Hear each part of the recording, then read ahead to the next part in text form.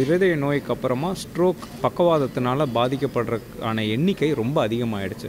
25 வயசு மேலே இருக்கிறவங்களுக்கு 4 பேரில் ஒருத்தருக்கு இந்த வியாதி அதிகமாக பரவ ஆரம்பிச்சிருச்சு. பக்கவாதத்துக்கான அறிகுறி நிறைய பேருக்கு தெரியறது இல்லை, வீட்டிலே இருந்துடுறாங்க, ரொம்ப லேட்டாக வராங்க ஹாஸ்பிட்டலுக்கு. ஸோ இதனால் பாதிக்கப்படுறவங்களோட எண்ணிக்கை ரொம்ப அதிகமாகிட்டுருக்கு. அது எதனால் அப்படின்னா, இதுக்கான செயல் எல்லாமே நம்மளோட பழக்க வழக்கத்தினால தான். டைமுக்கு தூங்குறது, ஒரு 10 மணிக்கெலாம் தூங்குறது, இந்த அவுட் சைட் ஃபுட்ஸ் ஆர்டர் பண்ணாமல் வீட்டில் செய்கிறத சாப்பிட்றது, நம்ம இந்த ஸ்மோக்கிங் ஆல்கஹாலை நம்ம அவாய்ட் பண்ணிகிட்டு இருக்குது. இதை மீறி நம்ம ரெகுலராக நம்மளோட சுகர் அண்ட் பிளட் ப்ரெஷர் இதெல்லாம் நம்ம செக் பண்ணிட்டோம்னாலே உங்களோட இந்த வியாதி உங்கள் பக்கமே வராது. ஒருத்தருக்கு ஸ்மைல் பண்ண சொல்லணும்னா ஃபேஷியல் டீவியேஷன் வருது அப்படின்னா that's a sign of stroke. A for arm, அதாவது அவங்கள 2 கையும் நம்ம தூக்க சொல்லணும், அவங்களால கையை தூக்க முடியல, கை ட்ரிஃப்ட் ஆகுது கீழே அப்படின்னா that is a sign of stroke. ஒருத்தருக்கு நீங்கள் பேசுகிறது அவங்களுக்கு சரியாக புரியல, இல்லை அவங்களால சரியாக பேச முடியல அப்படின்னா that is also a sign of stroke. மூளைக்கு போகிற இரத்த குழாய் உள்ளே நம்மளால் போய் அந்த அடைப்பை எடுத்து விட்டு மூளைக்கு இரத்த ஓட்டத்தை திரும்ப செலுத்தி அவங்கள ரெக்கவர் பண்ண வைக்க முடியும். இதுதான் பொதுவாக அந்த இஸ்கீமிக் ஸ்ட்ரோக் உண்டான ட்ரீட்மெண்ட். இன்னொரு type of stroke haemorrhagic stroke, அதாவது ப்ளீடிங் ஏற்படுற ஸ்ட்ரோக். அதில் ஒரு சிலருக்கு அனியூரிசம், இரத்த குழாயில் வீக்கம் ஏற்பட்டு அதனால் ப்ளீடிங் ஆகி அதனால் அவங்க ஸ்ட்ரோக்கோட ஹாஸ்பிட்டல் வந்திருப்பாங்க. அந்த மாதிரி பேஷண்ட்ஸுக்கு இரத்த குழாய் உள்ளேயே போய் நம்மளால் அதை காயிலிங் பண்ணி அந்த லீக்கை அடைக்க முடியும். நரம்பியலில் ஒரு ப்ராப்ளம் இருக்குது, அவங்கள இமீடியட்டாக ஹாஸ்பிட்டல் கொண்டு போகணுன்னு வீட்டில் இருக்கவங்க யூகிச்சிட்டு உடனே major hospital with CD scans facility இருக்க ஹாஸ்பிட்டல் கூட்டிகிட்டு போனாங்கன்னா அடுத்த 10-20 நிமிஷத்தில் அவங்களுக்கு என்ன டைப் ஆஃப் ஸ்ட்ரோக் இருக்குது அப்படிங்கிறத கண்டுபிடிச்சி உடனே வைத்தியத்தை நம்மளால் ஸ்டார்ட் பண்ண முடியும்.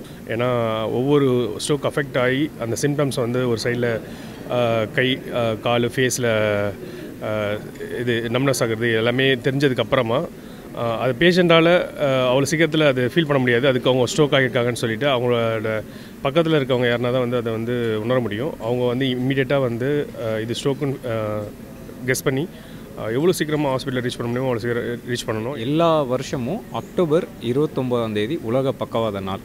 இது எதுக்காக இந்த நாள்னால், இது எல்லாருக்கும் ஞாபகப்படுத்துறது மாதிரி ஒரு விஷயம்.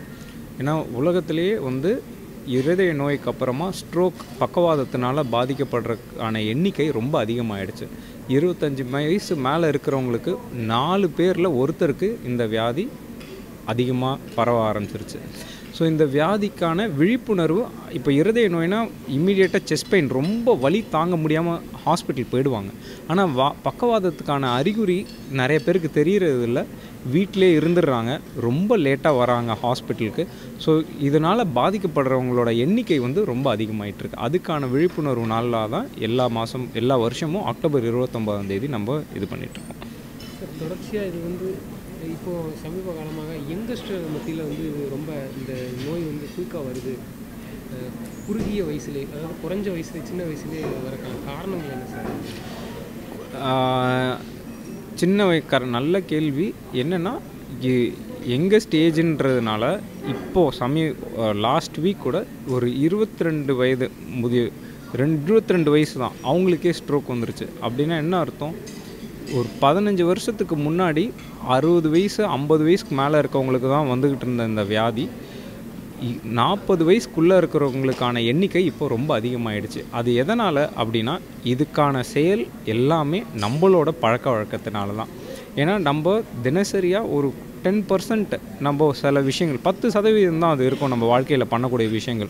அந்த சதவீதத்தை நம்ம ரொம்ப கவனிக்காமல் விட்டுருவோம். ரொம்ப தூக்கம் தானே, பரவாயில்ல, அது நம்ம எந்த நேரத்துக்கு வேணாலும் தூங்கிக்கலாம், நம்ம சாப்பிட்றது தானே, எந்த டைமில் வேணாலும் சாப்பிட்லாம், எப்போ வேணாலும். இப்போ நமக்கு எல்லாமே ஃபோனில் அவைலபிள், உடனே ஆர்டர் பண்ணி இந்த 12 மணியாக இருக்கட்டும் 2 மணியாக இருக்கட்டும் ஆர்டர் பண்ணி நம்ம ஃபுட்டை உடனே நம்ம சாப்பிட்றது. ஸோ இந்த மாதிரி சில விஷயங்கள், இதை தவிர்த்து ஆல்கஹாலு, ஸ்மோக்கிங், இது எல்லாத்தையும் நம்ம லைஃப் ஸ்டைலில் பார்ட் ஆஃப் லைஃப்பை நம்ம கொண்டு வந்துட்டோம். ஸோ இது எல்லாத்தையும் நம்ம இந்த ஒரு 10% நம்ம தள்ளி வச்சுட்டோம்னு வச்சுக்கோங்களேன். கரெக்டான டைமுக்கு எர்லி மார்னிங் சன்ரைஸ் பார்த்து நம்ம ஜாகிங் பண்ணுறது, எந்திரிக்கிறது, டைமுக்கு தூங்குறது, ஒரு 10 மணிக்கெலாம் தூங்குறது, இந்த அவுட் சைட் ஃபுட்ஸ் ஆர்டர் பண்ணாமல் வீட்டில் செய்கிறத சாப்பிட்றது, நம்ம இந்த ஸ்மோக்கிங் ஆல்கஹாலை நம்ம அவாய்ட் பண்ணிகிட்டு இருக்குது. இதை மீறி நம்ம ரெகுலராக நம்மளோட சுகர் அண்ட் பிளட் ப்ரெஷர் இதெல்லாம் நம்ம செக் பண்ணிட்டோம்னாலே உங்களோட இந்த வியாதி உங்கள் பக்கமே வராது. இதெல்லாம் நீங்கள் தவிர்த்துட்டு ஏன்னா நம்ம எல்லாருக்குமே நம்ம தெரியும், எல்லாருமே ஒரு விஷயத்தை நோக்கி ஓடிக்கிட்டே இருக்கோம். எல்லாருக்குமே ஸ்ட்ரெஸ்ஸுன்றது ரொம்ப காமனான விஷயமாக மாறிடுச்சு. ஸோ எல்லார் வாழ்க்கையிலையும் அது கூட நம்ம இந்த விஷயங்களையும் நம்ம ஆட் பண்ணுறதுனால என்ன ஆகிடுச்சு அப்படின்னா வியாதியும் ரொம்ப சீக்கிரமாக நம்மளுக்கு வர ஆரம்பிச்சிடுச்சு. அதாவது ஸ்ட்ரோக் பொதுவாக 2 வகைப்படும். ஒன்று வந்து இஸ்கீமிக் ஸ்ட்ரோக்குன்னு சொல்லுவோம். அதாவது இரத்த குழாயில் அடைப்பு ஏற்பட்டு மூளைக்கு இரத்த ஓட்டம் சரியாக போகாமல் ஏற்படுற ஸ்ட்ரோக். அந்த மாதிரி ஸ்ட்ரோக்குக்கு வந்து ஃபஸ்ட்டு 4.5 மணி நேரத்துக்குள்ளே, அதாவது அவங்க எப்போ கடைசி நார்மலாக பார்த்தோமோ அந்த டைம்லேருந்து 4.5 மணி நேரத்துக்குள்ளே ஹாஸ்பிட்டல் வந்தாங்க அப்படின்னா அவங்களுக்கு கிளாட் பர்ஸ்டிங் மெடிசின்ஸ், த்ரோம்போலைசிஸ்ன்னு சொல்லுவோம், அந்த மாதிரி ட்ரீட்மெண்ட்டில் அவங்கள குணப்படுத்த முடியும்.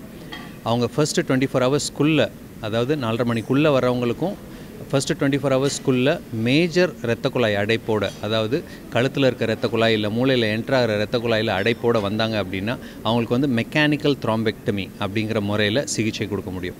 அந்த ட்ரீட்மெண்ட் எப்படின்னா இரத்த குழாய் உள்ள, அதாவது ஹார்ட்லலாம் ஸ்டென்ட் போடுறது கேள்விப்பட்டிருப்பீங்க, அந்த மாதிரி மூளைக்கு போகிற இரத்த குழாய் உள்ளே நம்மளால் போய் அந்த அடைப்பை எடுத்து விட்டு மூளைக்கு இரத்த ஓட்டத்தை திரும்ப செலுத்தி அவங்கள ரெக்கவர் பண்ண வைக்க முடியும். இதுதான் பொதுவாக அந்த இஸ்கீமிக் ஸ்ட்ரோக் உண்டான ட்ரீட்மெண்ட். இன்னொரு டைப் ஆஃப் ஸ்ட்ரோக் வந்து ஹெமராஜிக் ஸ்ட்ரோக், அதாவது ப்ளீடிங் ஏற்படுற ஸ்ட்ரோக். அதில் வந்து ஒரு சிலருக்கு வந்து அனியூரிசம், இரத்த குழாயில் வீக்கம் ஏற்பட்டு அதனால் வந்து ப்ளீடிங் ஆகி அதனால் அவங்க ஸ்ட்ரோக்கோட ஹாஸ்பிட்டல் வந்திருப்பாங்க. அந்த மாதிரி பேஷண்ட்ஸுக்கு இரத்த குழாய் உள்ளேயே போய் நம்மளால் அதை காயிலிங் பண்ணி அந்த லீக்கை அடைக்க முடியும். இல்லாட்டி மைக்ரோ சர்ஜரின்னு சொல்லுவோம், அதாவது ஆப்ரேஷன் யூஸிங் மைக்ரோஸ்கோப் ஆப்ரேட் பண்ணி அந்த இரத்த குழாயில் இருக்க லீக்கை நம்மளால் பிளாக் பண்ண முடியும். இந்த மாதிரி மூளைக்கு வர ஸ்ட்ரோக்குக்கு வந்து பல வகையான ட்ரீட்மெண்ட் இருக்குது. ஒவ்வொரு இண்டிவிஜுவலுக்கும் எந்த டைப் ஆஃப் ஸ்ட்ரோக் இருக்குங்கிறத பார்த்து அதுக்கு தகுந்த ட்ரீட்மெண்ட்டை வந்து நாங்கள் டிசைன் பண்ணுவோம். சார், இப்போ இந்த ஸ்ட்ரோக் வரதுனால அவங்க வந்து உடனடியாக வந்து அவங்க பக்கத்தில் வந்து அவங்க வீட்டில் அதை பற்றி சொல்லிட்டு ஹாஸ்பிட்டல் போகிறது, அவங்க வந்து எந்த மாதிரியான ஒரு அது என்ன அறிகுறியோடு அதை தெரிந்து கொண்டு உடனடியாக அவர் செய்யக்கூடிய வேலை என்ன சார்? அதாவது ஸ்ட்ரோக் ஒருத்தருக்கு வந்திருக்கா இல்லையா அப்படின்னு தெரிஞ்சுக்கிறத வந்து எல்லாருக்கும் ஒரு சிம்பிளான ஒரு ஆக்ரோனிமில் சொல்லுவோம். அதாவது பி ஃபாஸ்ட்.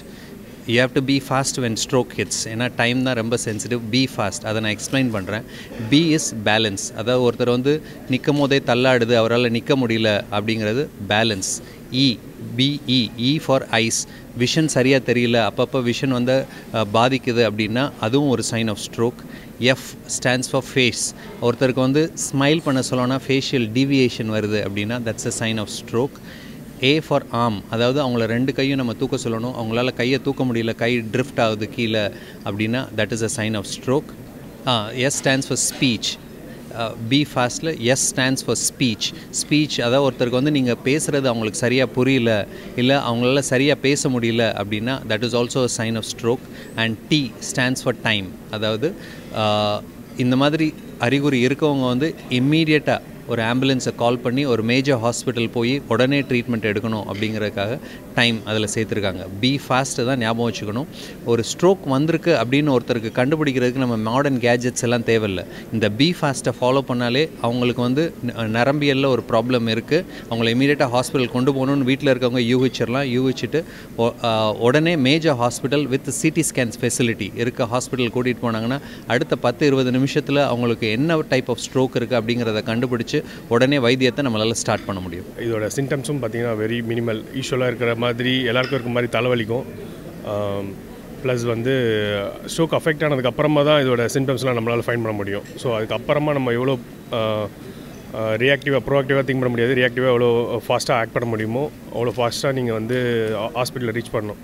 ஏன்னா ஒவ்வொரு ஸ்ட்ரோக் அஃபெக்ட் ஆகி அந்த சிம்டம்ஸ் வந்து ஒரு சைடில் கை, கால், ஃபேஸில் இது நம்னஸ் ஆகிறது எல்லாமே தெரிஞ்சதுக்கப்புறமா அது பேஷண்ட்டால் அவ்வளோ சீக்கிரத்தில் அது ஃபீல் பண்ண முடியாது. அதுக்கு அவங்க ஸ்ட்ரோக் ஆகியிருக்காங்கன்னு சொல்லிவிட்டு அவங்களோட பக்கத்தில் இருக்கவங்க யாருனா தான் வந்து அதை வந்து உணர முடியும். அவங்க வந்து இம்மீடியட்டாக வந்து இது ஸ்ட்ரோக்குன்னு கெஸ் பண்ணி எவ்வளோ சீக்கிரமாக ஹாஸ்பிட்டலில் ரீச் பண்ண முடியுமோ அவ்வளோ சீக்கிரம் ரீச் பண்ணணும். ஏன்னா இதில் ஒவ்வொரு டைமும் வந்து ஸ்ட்ரோக் அஃபெக்ட் ஆன பீப்புள் வந்து ஒவ்வொரு கைண்ட் ஆஃப் ஸ்டேஜ் இருக்குது. அவங்களுக்கு வந்து இன்ஜெக்ஷன் மூலிமா க்யூர் பண்ண முடியும், சில ஆப்ரேஷன் மூலிமாவும் ஆன்ஜியோ மாதிரியான ஆப்ரேஷன் மூலிமா க்யூர் பண்ண முடியும். அப்படி இல்லைனா ஸ்கல்லை ரிமூவ் பண்ணி ஓப்பன் பண்ணி பண்ணுற ஆப்ரேஷன் மாதிரி இருக்குது. நிறைய ஸ்டேஜஸ் இருக்குது. ஸோ நீங்கள் வேஸ்ட் பண்ணுற ஒவ்வொரு டைமும் வந்து பார்த்திங்கன்னா அது சிவியாரிட்டி கொண்டு போய் முடிஞ்சிடும். ஸோ அதுக்கேற்ற மாதிரி நீங்கள் ரொம்ப ஆக்டிவாக வந்து பேஷண்ட்டை வந்து ஹாஸ்பிட்டலில் ரீச் பண்ணணும் ஒன்ஸ் ஸ்ட்ரோக் அஃபெக்ட் இருக்கும். மருத்துவர்களிடம் நீங்கள் ஆலோசனை கேட்கும்போது அவங்க வந்து இதனால தான் உங்களுக்கு இந்த பாதிப்பு ஏற்பட்டுச்சுன்னு உங்கள் மனைவிக்கு சொன்னாங்களா சார்? அதோட காரணம் இதனால இல்லை இல்லை எங்கள் கேஸில் வந்து ஆக்சுவலாக எதனால் அது அஃபெக்ட் ஆனதே தெரியாது. என்னோடய ஒய்ஃப்க்கு எங்கேஜ் தான். பட் வந்து எங்கள் கேஸில் வந்து எதனால் இது வந்து அஃபெக்ட் ஆனதுன்னு டாக்டர்ஸாலே கெஸ் பண்ண முடியல. இனிஷியலி நாங்கள் வந்து அவங்களோட பிளட்டு திக்காக இருக்கும்ன்ற மாதிரி ஒரு ரீசன் இருந்துச்சு. பட் ஆனால் பிளட்டு செக் பண்ணதுலேயும் வந்து அந்த மாதிரி பிளட்டு திக்கான ஒரு எந்த சிம்டம்ஸும் இல்லை. ஸோ வந்து எங்களோட கேஸில் வந்து இதனால தான் அப்படின்னு சொல்லி அவங்களால ஃபைண்ட் பண்ண முடியல. மருத்துவர்களுக்குரிய தவிர்க்கக்கூடிய உணவுகள் இந்த மாதிரி செயல்களை வந்து தொடர்ச்சியாக செஞ்சுட்டு வந்தால் நம்ம ஸ்ட்ரோக் விஷயங்களை வந்து நம்ம முற்றிலும் தவிர்க்கலாமா? ஆமாம், அவங்க டாக்டர் சஜஸ்ட் பண்ணுறது வந்து regular continuous sleep, proper sleep, நல்ல எக்ஸசைஸ் பண்ண சொல்கிறாங்க. அப்புறம் குட் டயட், ஆயில் ஃபுட்டை வந்து அவாய்ட் பண்ண சொல்கிறாங்க, அவுட் சைட் ஃபுட் அவாய்ட் பண்ண சொல்கிறாங்க. இதுதான் வந்து எல்லா டைம் விசிட்லேயும் வந்து டாக்டர்ஸ் வந்து அட்வைஸ் பண்ணுறது. மற்றபடி